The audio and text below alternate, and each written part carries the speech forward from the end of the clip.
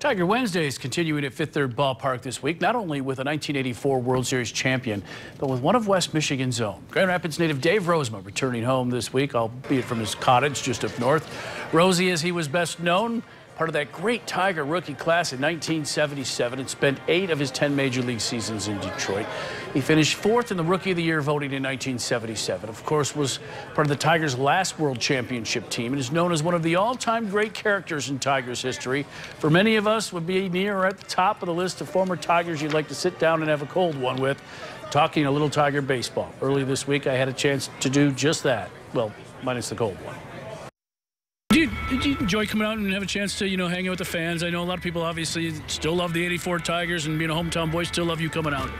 You know what? They do love the '84 Tigers, but they like the Tigers in general.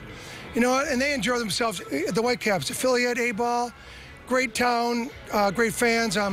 I hope they're out here all day long and sign autographs and have some fun with everybody. I know that obviously this wasn't here when you went through the systems, Dave, but can you imagine playing especially at A-ball in a park like this and the way this franchise is supported? Well, I actually played in this league in A-ball, but I was in Clinton, Iowa. In Clinton, Iowa, I think our biggest crowds were 3,000. And we probably had about 300 every game. And it was in the middle of cornfields. So it's a big difference, and you know what? This is beautiful. I think Grand Rapids, it's an explosive town. It's a beautiful town. I mean, my daughter lives here, husband lives here, he's Aquinas. And you know what? It's really nice. I mean, they have so much to offer to people. And Lake Michigan is 25 miles away.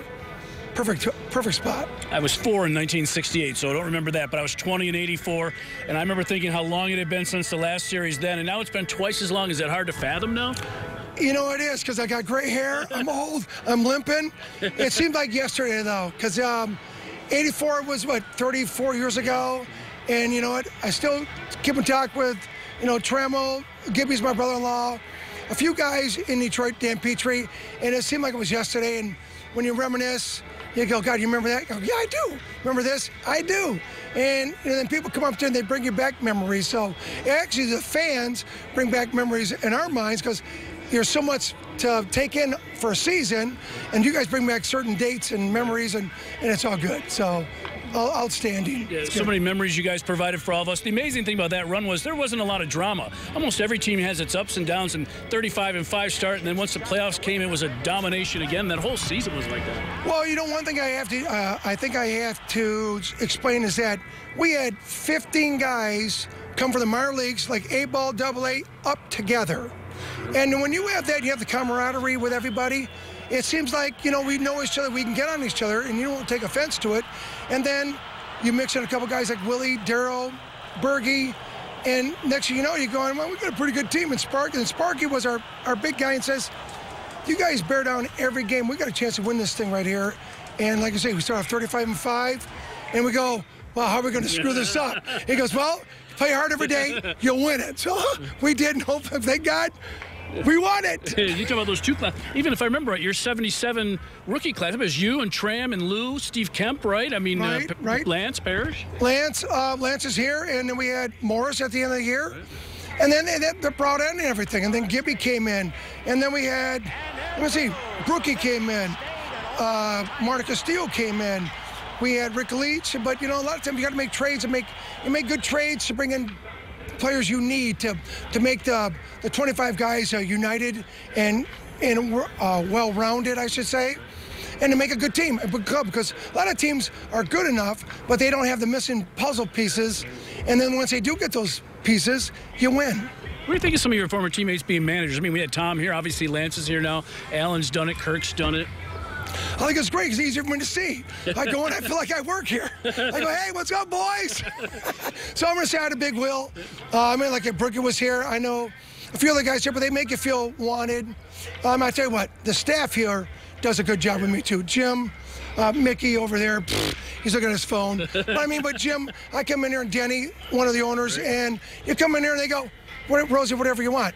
A good friend of mine's got a suite here, and he goes, anytime you're here, you're my suite. So it's very nice. A couple of your teammates going to the Hall of Fame this year. I mean, how proud or how happy are you for them? I'm very happy. We started in 1976 together, and I was there at the beginning of the year with Lance, my roommate, Lance. And then also we get these two guys in, Jack from BYU, Tram San Diego. didn't know. We weren't doing very good, and all of a sudden we went like 60-20. We won the Southern League Association, another World Series team, guys. But then, you know, you get the '84 team, and you're thinking, why come none of these guys are going to be inducted? And no, it finally happened, and it took a little while for me. I don't like the whole system because usually they induct you when you pass away. Well, what good is it? Your wife, your kids? Big deal. Put the guys that deserve it in now so they can have the benefits and meeting people and live the dream.